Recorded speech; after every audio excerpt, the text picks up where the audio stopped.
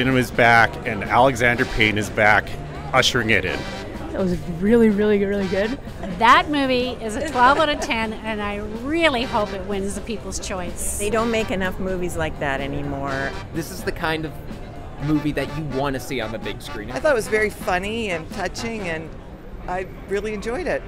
Paul Giamatti was top notch. Paul Giamatti's great. I mean, he's my favorite actor. I'll see anything he's in. It was great to see the man, the legend himself on the screen. Yeah.